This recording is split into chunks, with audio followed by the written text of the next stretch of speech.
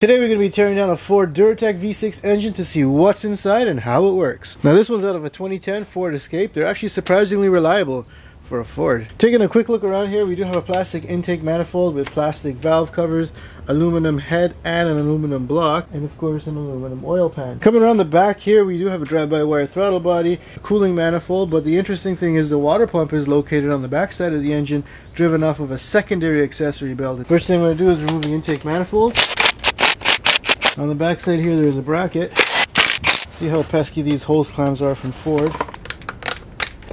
And with that out of the way, I can lift off the intake manifold. Now this engine debuted in '93 and it was done by 2012, which means that we've only got port injection. Direct injection didn't come until the Ecoboost series. Now the fuel injector is located under this rail here. The intake plenum before that is looking pretty cringy though. I'm going to remove the fuel rail. At least they have a separate connection here for the engine wiring harness, so I don't have to disconnect everything individually. Okay, let's get my wiring harness removal tool here. Now I'm going to remove this lower half of the intake manifold. You can see it's pretty dirty. And that's because the fuel only gets injected after those runners. All that gasoline is making me feel high. Now this is actually a stretch belt. There's no tension around here. Alright, stretch belt. Just going to use my wire harness removal tool here. Next I'm going to remove the water pump. That's actually the thermostat. At least it's made of metal. No, I stripped it. Alright, here's the water pump. Water pump has plastic impellers and has a very tiny amount of place, so it is worn. I gotta say, accessing this part in the car with the transmission stuff in the way is a little difficult, especially compared to the front of the engine. Alright, next up I'm going to work on getting this coolant manifold off. There's a hidden bolt under here. 10 nuts now. Oh, we got coolant. Just remove this from the studs. And there's the coolant manifold. I heard these engines like to eat ignition coils, so I'm going to break these off. If I can get this dipstick out of here. It basically fell off. Alright, next up I got to get this valve cover off. And I'm not looking forward to these bolts, which are so crusty. So wish me luck. And then just loosen it with the ratchet first. Yes! And I just got to do that a dozen more times. I got them all free without stripping out, so let's take them off. These hardwares were completely rusted. Compared to any other vehicle that has a 14-year-old engine, this is not acceptable. Inside that valve cover is really clean though. Taking a look under the valve cover, you can see things are pretty clean. This was a working engine after all. It has variable valve timing on the intake side, which you can see here, and on the exhaust side is what drives the water pump over here. Now this version, which is the 240 horsepower updated version, uses roller arms underneath to compress the valves. Earlier versions have the cam directly contacting a mechanical bucket that pushes down on it. Nice to see that you're using a chain instead of a belt. The next generation Ford Escape actually used a belt in the Ecoboost versions. This is the oil control valve, which I'm going to remove. Now this is an interesting design. It's got a giant coil in here, and that's going to cause this little pin here to push out. And when it pushes out, it's going to push on this tab over here, which is going to fill this thing up with oil in order to do the cam phasing. It's just sad though that this is internally accessed. You have to remove the valve cover if you need to change this for any reason. Here we are on the rear bank. I'm going to remove these ignition coils. Just throw those away. Yeah, the hardware is just as rusty as the front, so I'm going to take my time and go around, and I'm going to slacken these up. Oh, that one skipped. Alright, it's going to take a while. Best thing is to use your brother's toothbrush and go in here and clean out all of these holes. The recessed ones were the worst on the front. At least it's not so bad back here because the plenum was covering it. Alright, I got them all loose. Pop off this valve cover here. Taking a look under the rear bank, just like the front, things look pretty clean. This is only slightly more tarnished, probably because of the PCV system. Everything looks fairly intact. We do have our timing chain and our oil control valve over here. Just going to remove this PCV valve before my wife beats me up because we got to go to Costco now. Here we go. So now we've got the valve covers off. I'm next going to jerk off these cam phasers here. Knock off these 10s here for the engine mount. Some long bolt for a 10 head. Let's get the tensioner off. These are the cam position sensors that are going to pick up signal from these little nubs on here, and that's how it's going to know how much this cam is phased. See if I can bust off this 18mm crank bolt. Now this is a press fit, so it's going to be tight just like your... These Harbor Freight tools don't really work out. Check out how bent this pin is compared to the jaws. If you're Canadian, you know that Princess Auto is a lot better. Alright, next up I'm going to remove all the 10mm bolts that go around this timing cover. Let's remove this timing cover. cool. Gotta say, for a cover, this is one hefty piece. Taking a look under the timing cover of the Duratec V6 engine, things are actually pretty simple under here. We got a double overhead cams. There's two separate chains, one for the left bank and one for the right bank. Each has its own timing chain tensioner. And then at the bottom here, the oil pump is direct drive. There's no extra chain for it. Very simple setup. This here is the trigger wheel for the crank position sensor. I'm gonna go ahead and start removing these chain tensioners. That wasn't very violent at all. I'm going to remove this chain slide. Now this one just has a pivot that it comes off of. Now this timing chain guide is made of plastic. This one's made of a die-cast aluminum, but the actual slide part is made of plastic. There's a bit of wear near the top here where it was grazing something. I'm going to remove the tensioner side guide here. Again, this one's made of plastic. That camshaft just jumped. Now the tensioners are actually oil powered, so they have the spring mechanism in there. This here's the ratchet mechanism, and here's where the oil will go in, so it's actually a hydraulic tensioner as well. I'll remove this guide over here. Now this guide is surprisingly made of all plastic. And I'll remove the chain over here and the chain over here on the right side, and then remove the crankshaft gear. At least this is keyed. Harmonic balancer itself is actually not keyed in typical Ford fashion. Usually the springs are pretty tight in variable valve timing gears, but this one I can actually move it by hand. That's pretty interesting. So let's remove these torques. And what do we have inside? Variable valve timing gear. Now this one's a little bit interesting. It's got a little plunger inside of here. And as we saw earlier, the actuator for the oil control valve is also a plunger, so it's going to push in on this piece over here, and what that does is it activates the oil passages inside of here to fill up this gear with oil. If I take this off, you can see also here on this camshaft, oil actually flows through the camshaft through these little grooves inside of here, and it's just waiting on that plunger push in order to fill this with gear and phase the cam timing. If you want to learn more about variable valve timing, I do have a video linked above. Next up, I'm going to remove the camshafts. These are 8 mils. No. Generally the cam bearings are in good shape. There's just this one here that has a slight score on them. The ones in the exhaust side are a little bit worse, but not terrible. The camshafts themselves are in pretty decent shape. Looks like this gear is actually pressed on here. Let's remove the cams on the left side of the engine. Whoa, that just spun around for no reason. Seems like the exhaust side on this engine fared a little bit worse. Alright, there's a little 8mm bolt here. If I can move that out of the way. And is there another one on the other side? Oh, there we go. There's the exhaust camshaft. Alright, so here you can see the roller arms. There's nothing really latching it onto the lifter inside of here. Now, the engine had two different designs. One was direct cam on bucket, which would just press the valve down. And then there's this one here. The advantage here is that you've got this oil line running inside of here, and then these lifters which are going to be pushing up on this roller over here, so there's no issue with valve clearance and no tapping. You also don't need to do a periodic valve adjustment the way you would if you had a cam on bucket design. I mean, as lazy as Ford Escape owners go, would they really do a valve adjustment? They'll probably just throw the whole car away. So I'm going to remove all of these little rollers. At least you don't need a special tool to take this off. And if you're wondering, this engine was actually designed by Porsche, and they sold the engineering to Ford so they can use it in normal cars like the Ford Contour. Kind of a real waste of resources if you ask me. Next up, we're going to give this engine head, the bolts. These are only 13mm headed bolts, which is pretty small. And that's all that's holding your engine head together. No wonder these guys don't really have a big brain. They say jeans are made of cotton. Well, real jeans at least. So we're just going to use that to sap up some of this coolant. Alright, next I'm going to bang these bolts loose.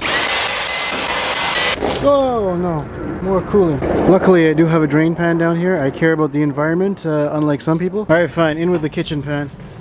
If we can take this off right now. Whoa, there's like a whole bunch of coolant in here. Person did not drain any coolant at all. Okay, there's coolant in the cylinders. It's not supposed to happen. Alright, I see rust, and my bet is that's just water from having an open intake and exhaust manifold. Okay, so let's do the head bolts on the left side.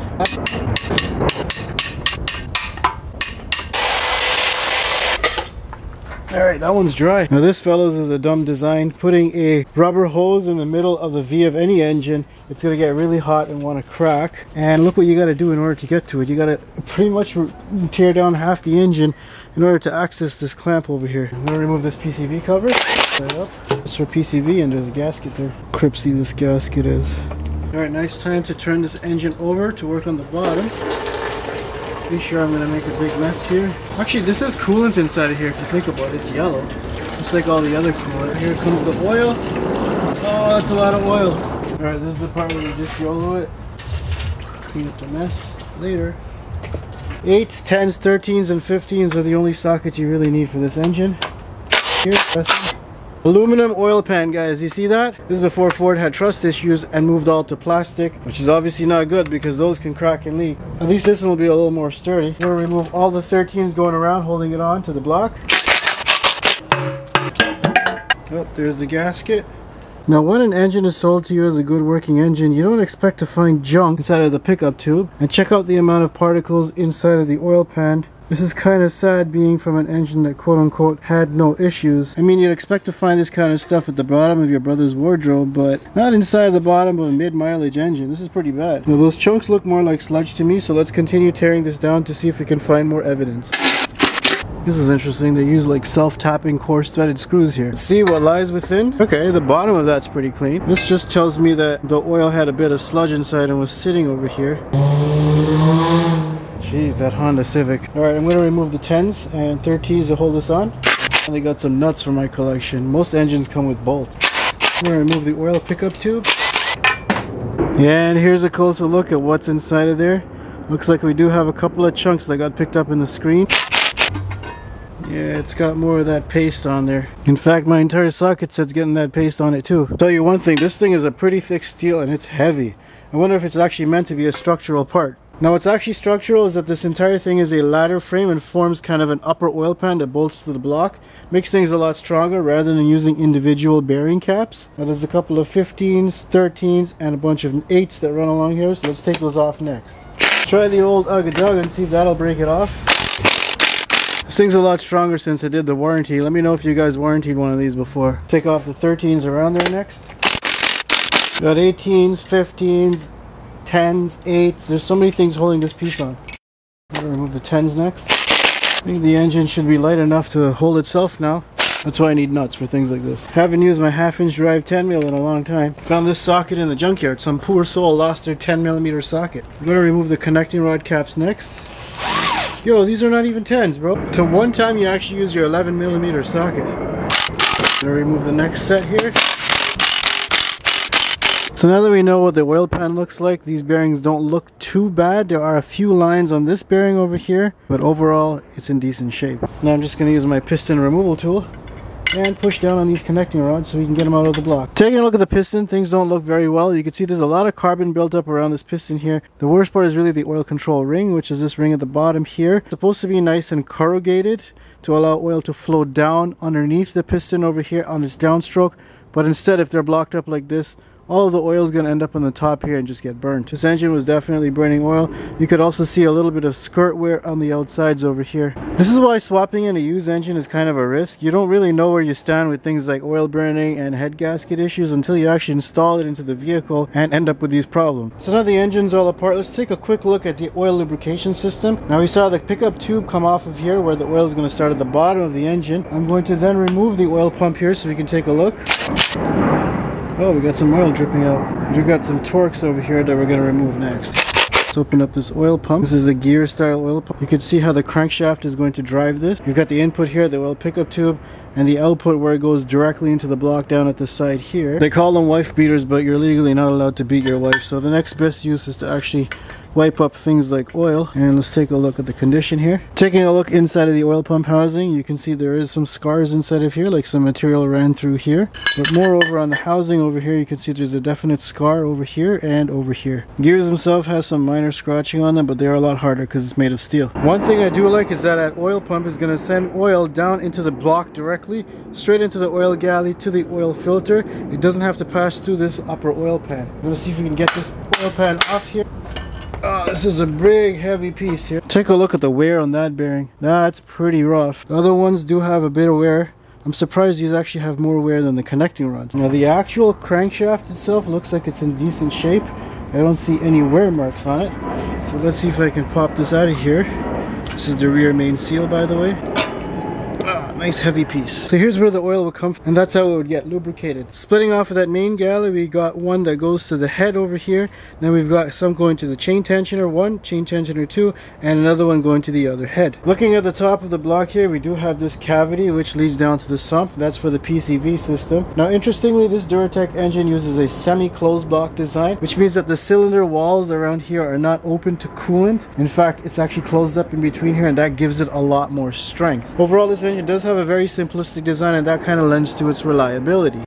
Now the head gasket that fell off of these things are pretty crusty and cripsy, just like my foot after wearing slippers for the whole summer. However, I'm not really seeing any obvious signs of failure. This is a multi-layer steel gasket. Now the rest of the block itself is actually in decent shape, despite what the bearings and the oil pan looks like. This could definitely be saved for a coffee table or something. By the way, sorry for the airplane noise. I live 1 kilometer from Canada's largest airport. Taking a look under the heads, there's not much to see here. It's just a very nice V shape with the intake and exhaust ports. Looks like this bank was burning a little bit too lean, as these exhaust valves are white compared to this bank over here. Now at the bottom over here and here is where the oil holes are going to go up to power the variable valve timing and lubricate everything up top. Oil from the head is going to make its way up to these 2 galleys over here, which are going to run the length of the head. Now that's going to power these hydraulic lifters, which, as I mentioned before, are going to take up any lash between the camshafts.